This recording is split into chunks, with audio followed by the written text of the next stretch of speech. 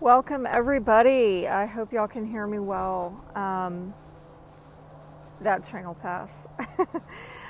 But I've got my earbuds, and so hopefully we get better sound here as wind's blowing, because last time I did this, the wind was blowing a lot, so fingers crossed, better sound this time around. But I hope you enjoy it, and I thought, you know what, I'm going to do a quick check-in post this new moon in Virgo that we had a couple days ago on the 6th, because I'm filming on the 8th right now. And wow, that really hit me. I'm going to admit to you, it hit me in an unexpected way. Those of you who caught my last video on astrology for the month of September, thank you so much.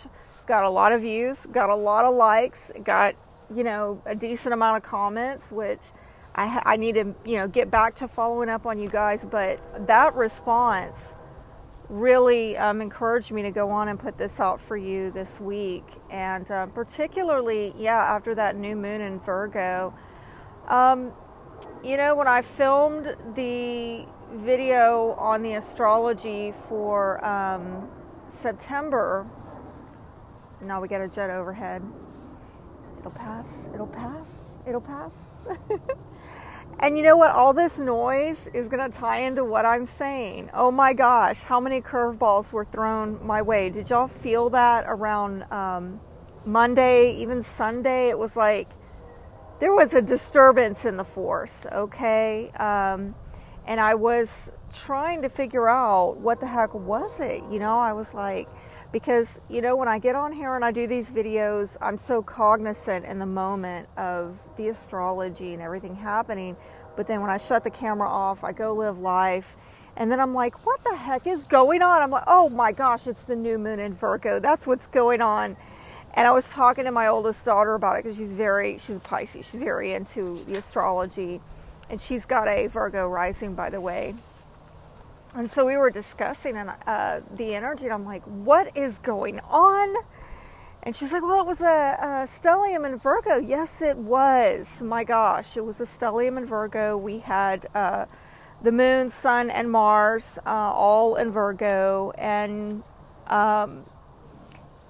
Virgo is a sign having a lot to do with,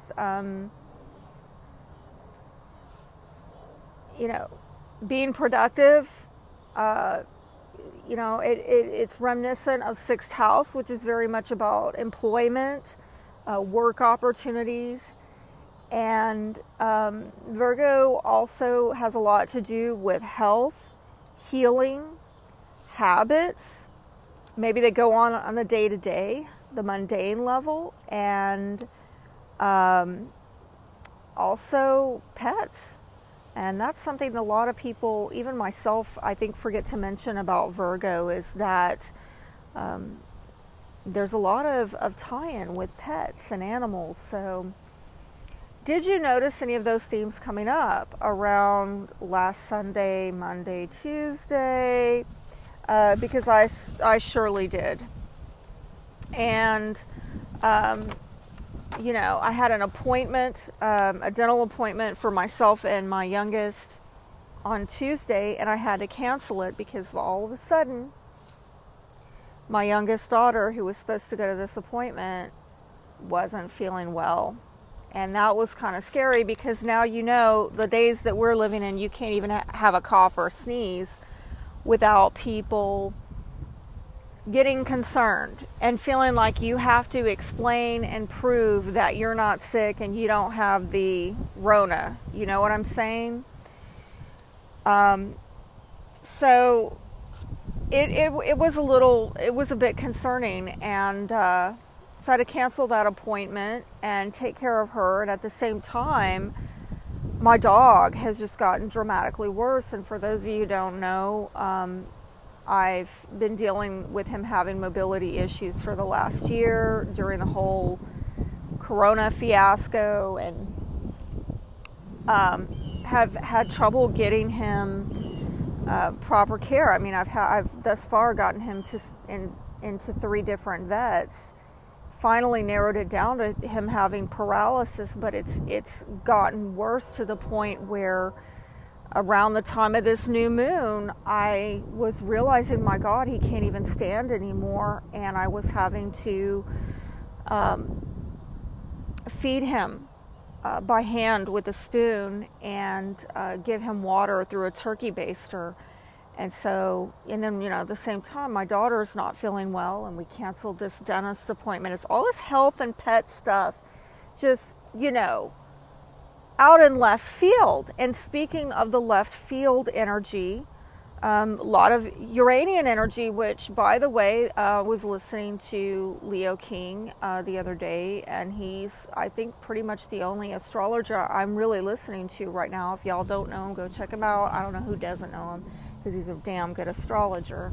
I learned from him, you know, and he mentioned all the Uranian energy, and I thought, my God, you know, that is so spot on. And I think it's something that I didn't quite mention in that last September astrology video. But think about it. We had Jupiter and Saturn, and we still do have Jupiter and Saturn in Aquarius, and Aquarius is co-ruled by Uranus.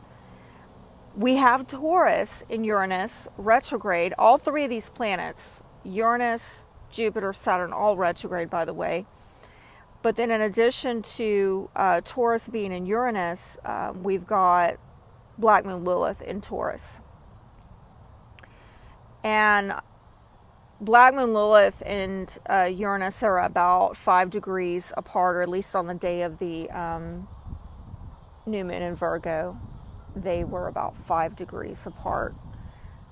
So what does that mean? Well, all this Uranian energy is throwing us a lot of curveballs. And, right, my dog getting worse, my daughter getting worse with the health, you know, out of nowhere. And then even on, I believe it was Monday, I was doing a client reading and got interrupted multiple times. Let me fix this. I think this is like, seems to be sinking. There. While I was doing the client reading, I got interrupted 3 times. I mean, I had a lot of delays and distractions leading up to that reading, but I was pushing through because I knew I had to go out of town the next day. Monday was such a crazy day because randomness out of nowhere, and even though I kept trying to plod through and press through with my Taurus rising, you know, the communications kept cutting off. And so recall also that on the 6th, the day of this new moon in Virgo, we had Mercury retrograde go into shadow, or Mercury went into shadow. Okay, so, and that tends to be, yes, a lot of communication problems. So my God, I hope it doesn't get worse. Like if that's the first day of shadow, oh my God, help me. So, all right, a lot of curveballs being thrown, a lot of unpredictability, and I just did not see it coming. Okay, so let's talk a little bit about Black Moon Lilith in Taurus, which it's basically been in Taurus since April of 2020 to July 2021. And then I believe it went into Gemini for a while, and now it's back into Taurus. So all this time, basically, more or less, except for what, maybe a month or just a few weeks, you know, we've been dealing with this Black Moon Lilith in Taurus. And I think that's a pretty noteworthy thing, because what does that have to do with? Well, a lot of times it can represent safety and security issues being highlighted, and feeling like you are not secure or safe in this world, and you find yourself deeply motivated to find safety and security. A lot of times this can bring about existential fears in the material world, and your ability to gain resources on your own accord. Questions about, can I support myself? Am I able? There's a lot of fears having to do with loss or lack. And money seems to be a burning question, right? Taurus is an earth sign. Taurus is, you know, very reminiscent of second house issues having to do with possessions, self-worth.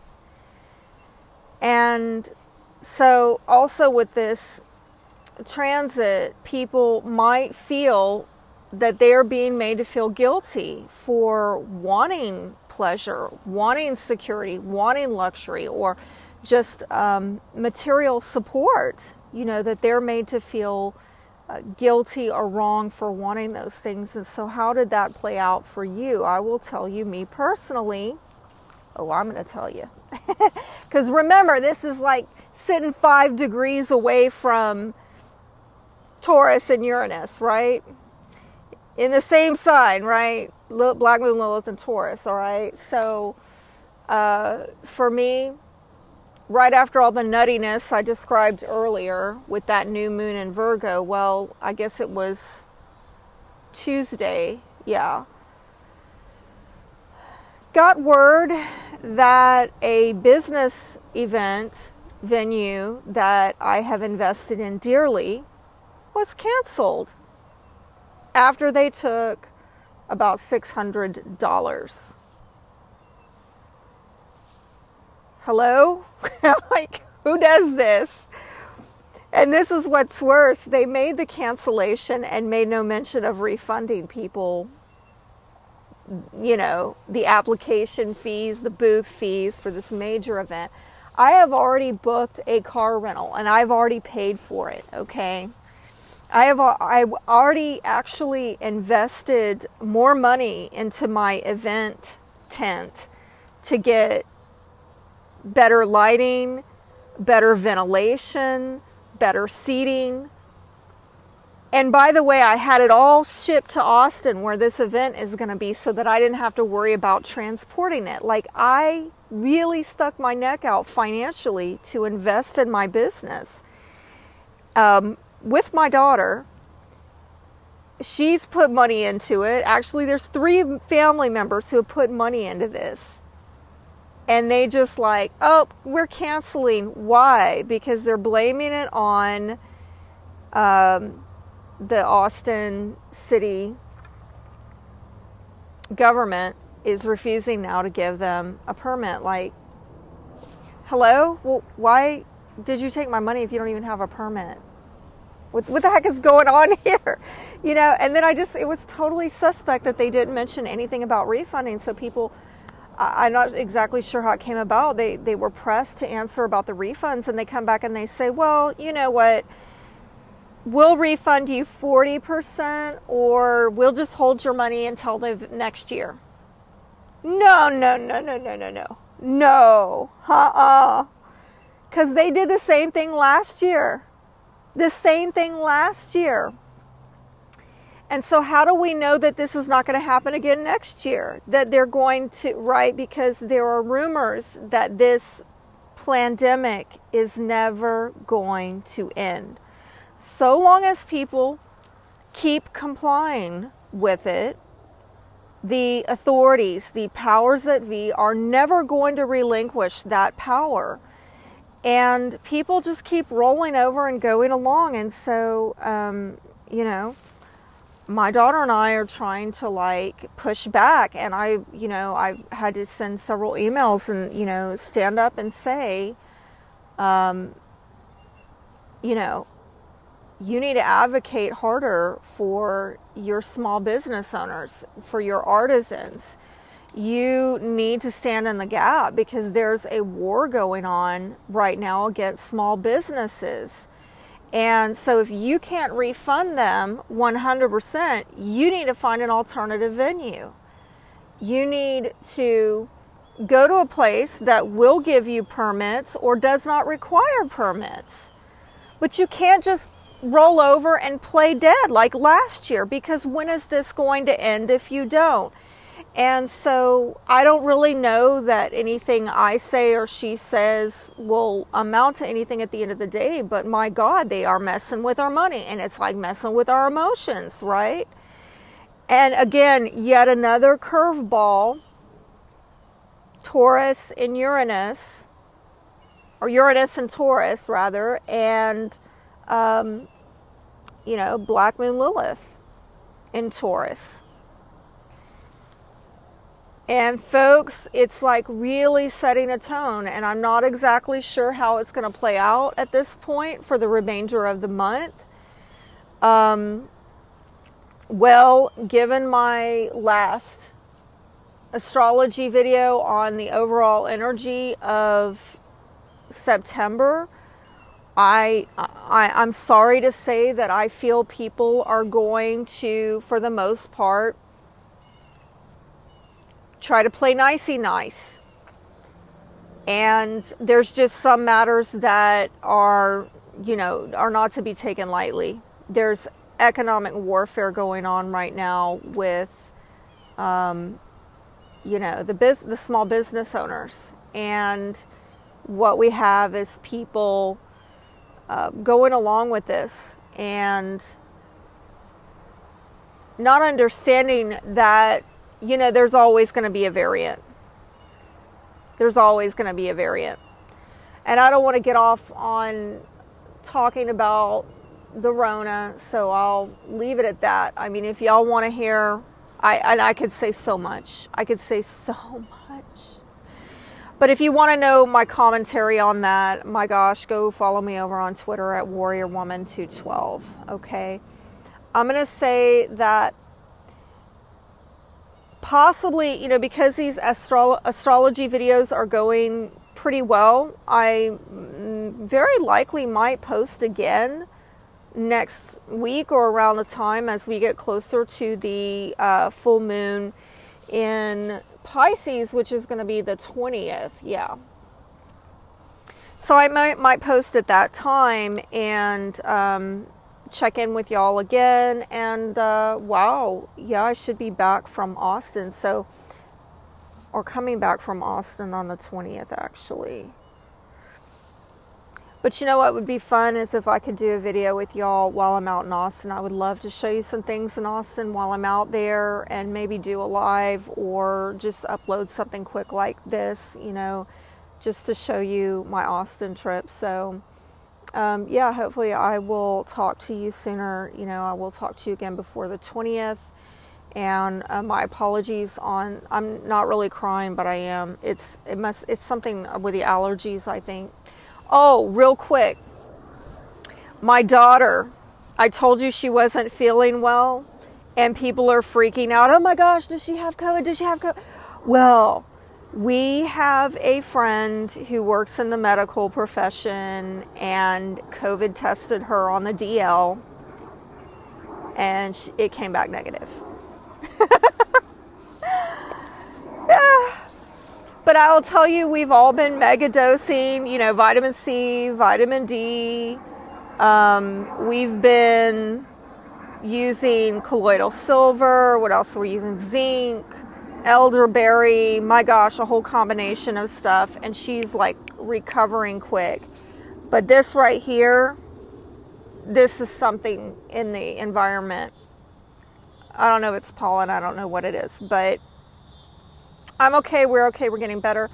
And my dog, I started supplementing for him, and I've got some supplements coming in, and I might at some point share with you my journey on that. And fingers crossed, I'm hoping that we see some, you know, recovery, because those of y'all who are prayer warriors and have your little fur babies that you love, unless things change for him, my kids are trying to talk to me about putting him down, because he's really not in a good way. But I started doing physical therapy on him, and I started supplementing and you know, making him a little concoction at home to help with his neurological damage, which is apparently what's causing all of this.